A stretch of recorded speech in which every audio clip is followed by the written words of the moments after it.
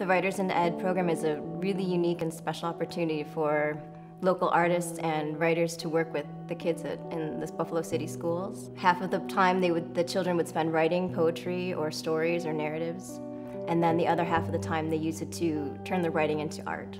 My name is Song Rio, and I'm a member of Just Buffalo. I'm a third grade teacher at Frederick Law Olmsted 64. I work in a dual language immersion program. Just Buffalo has come in and brought artists and authors to work with our kids for a certain period of time to do special projects. So I had a student the first year that we worked with Just Buffalo, and he was the one that teachers would kind of roll their eyes at and give you like they feel bad for you. He was a troubled kid, had a lot of other issues, like he's thrown desks in my room and that kind of thing.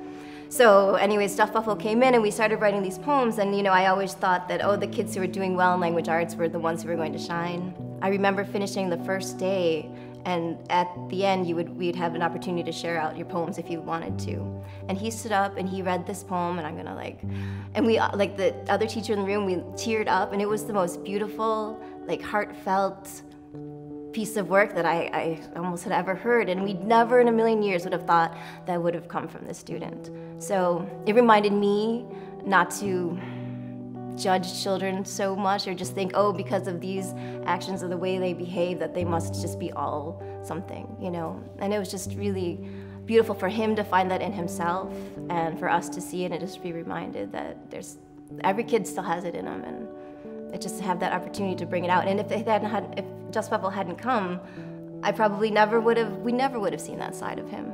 Just read, just write, just dream, Just Buffalo.